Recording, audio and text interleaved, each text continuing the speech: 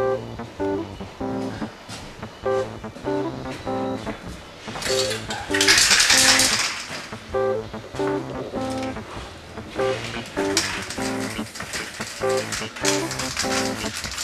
you can see, I just lay them. I've never been an artist to just do one thing at a time, you know what I mean? I like to just what I'm not doing at the moment.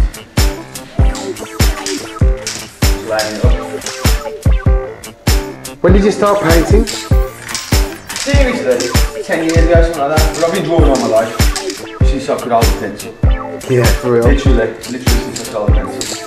I mean, all kids do love to draw, and it's whether or not whether or not your parents encourage you or not. Mine always did.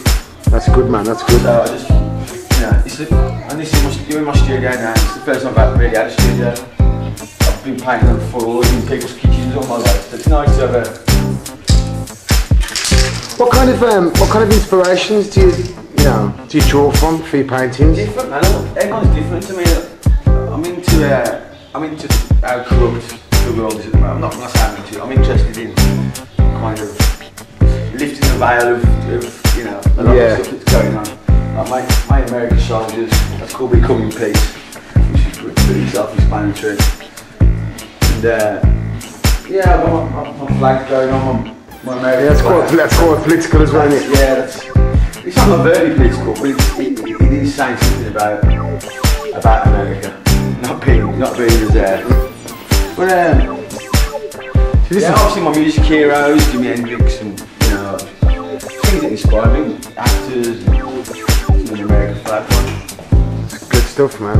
Yeah. So, have you done any like galleries or anything yet? I mean, obviously this looks like this is the studio where they're all hanging. Well, I've been here since February, and I've done all this work since then. We had an exhibition called about 6 weeks ago here, and it was a resounding success. It sold 50 paintings. I sold 35. That's good, man. Straight away, yeah, in the first week. And got the Art Lounge in Birmingham interested. They bought a few pieces themselves, and they wanted to exhibit in there. They're coming back up here next week. So I don't just want to put pictures on the wall like they're having now. I want to do like an installation. Yeah. You know what I mean? Like do my road signs and my graph onto the walls. And Got you. The stalls over here. I definitely do something like this. Yeah, I'm interested in. People say it's a bit morbid, but it's mortality, isn't it? It's a great theme in artists. So, I like drawing stuff as well, like this, found in the street, that, found outside. So just like making art out of rubbish, really? Yeah. I mean, I like to experiment with different mediums.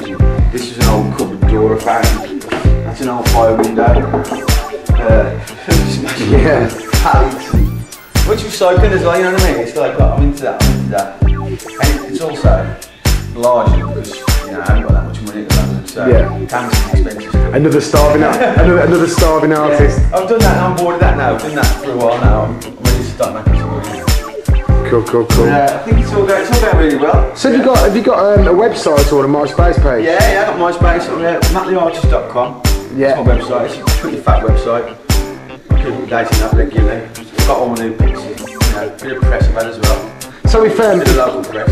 If people wanted to sort of like contact you, maybe maybe buy a painting or maybe see how they went about getting something done, how would they get in contact through MySpace? Email me through my website, it's the best way. Yeah. So fast, it's all the information's on there. Cool. But yeah, man, all through again. But yeah, it's going really well. I just come up here every day, put my tunes on and just go for it.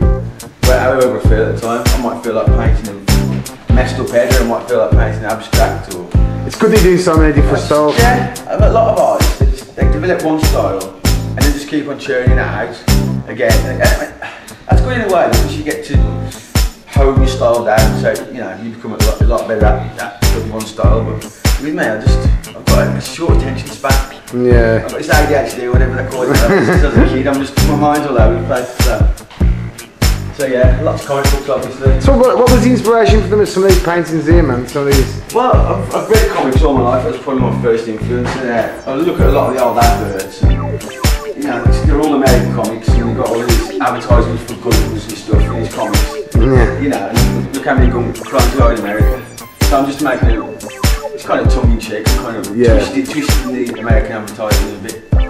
You got a dub master there. Yeah. Man Mr. Lee yourself. Scratch. Mr. Lee Scratch.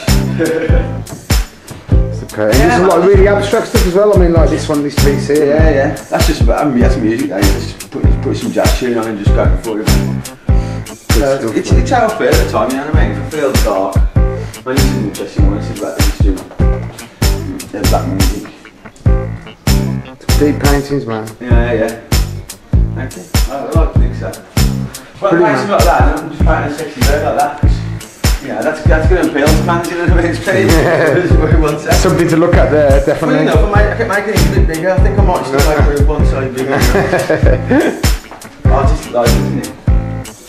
And this is just about, bombs dropping flowers instead of planes dropping flowers instead of bombs, rather. Just twisting it around.